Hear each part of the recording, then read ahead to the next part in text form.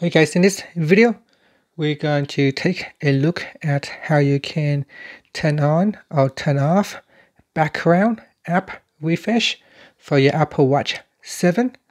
So first, let's press on the crown button on the side to go back to your clock face. And on here, we're going to press on it again, press on the crown button to go into the app screen. In the app screen, you want to tap on the settings icon. And in settings, you want to go down and tap on general. In here, tap on background app refresh. Next, tap on the background app refresh toggle button to switch it off, or tap on it to switch it on. And that's it. Now once it is turned off, then all the apps will not try to refresh the data on the background.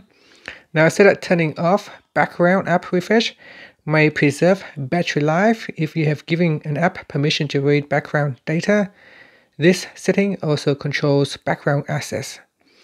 Apps with complications on the current watch face will continue to refresh even when the background app refresh settings is off. Alright, so after that you can tap on the back key to go back to settings.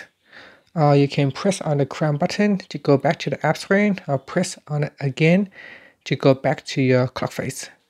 And that's it. Thank you for watching this video. Please subscribe to my channel for more videos.